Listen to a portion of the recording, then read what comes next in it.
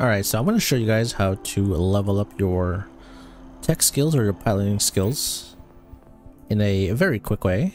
So I have to kill 30 ships for piloting. Actually, that's the only thing I have.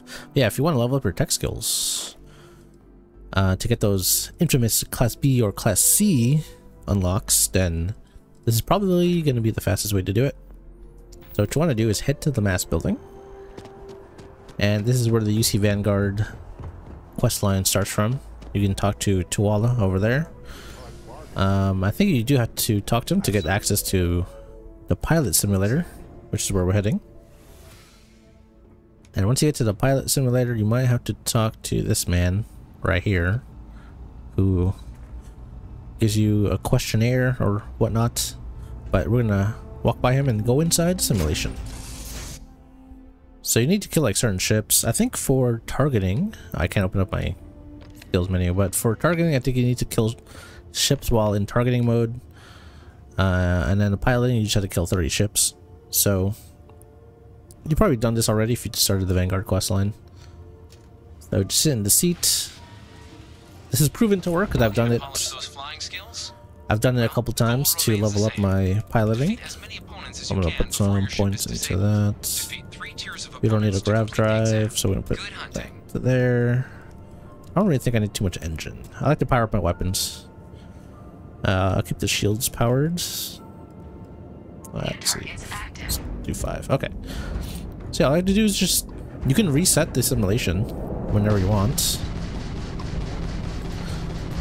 All you have to do is exit the simulation and then jump back in. And having fast turning is so good. Also, a couple ship tips. If you boost away, enemies cannot lock on to you. So it's a good way to not get completely obliterated. And there we go. Tier 1 done. So you just keep doing this until you level up the skills you want, which is pretty nice. It's pretty efficient too. You don't have to, previously I was trying to level up my piloting by just jumping from system to system hoping to get into a dogfight. This is so much more consistent because you can just hop into the simulation. You can reset to tier 1 or 2 and go from there.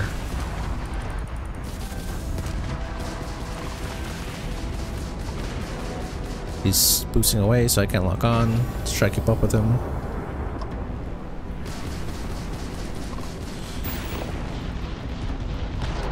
Cool. Oops.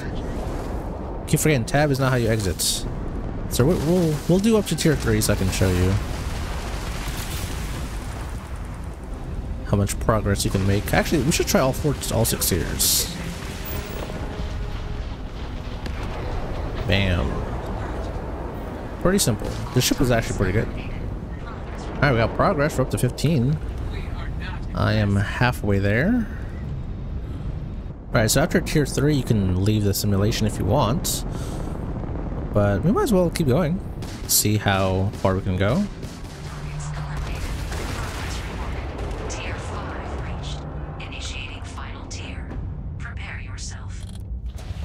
Alright, I'm gonna stop at tier 5 because I barely made it out of there.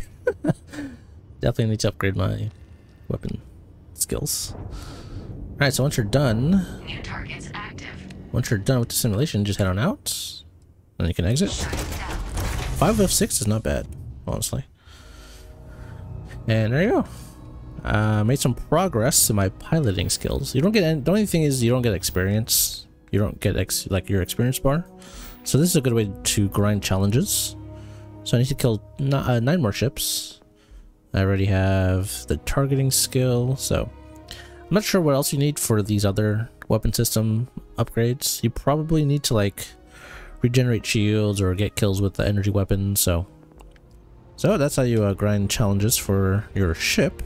If you were wondering how to do it quickly and efficiently, I'll be posting some more Starfield content once I come up with them.